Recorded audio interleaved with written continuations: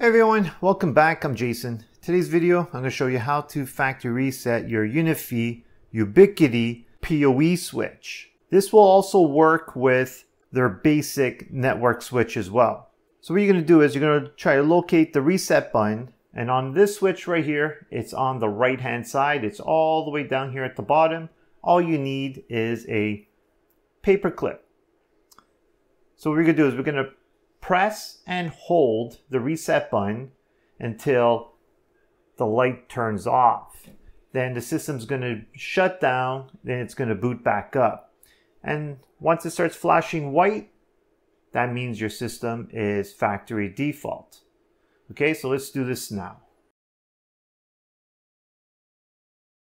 Find that little button, press and hold. Pay attention to the light.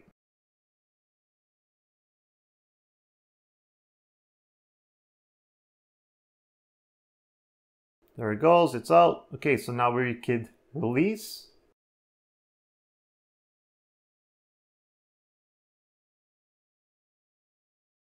Okay, so what we're waiting for, because it is the PoE version, all these lights right here are going to light up to reset.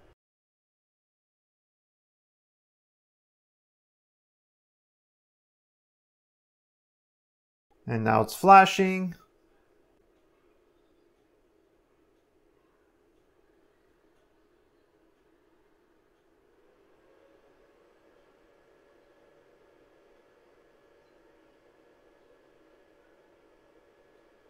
And everything's rebooting.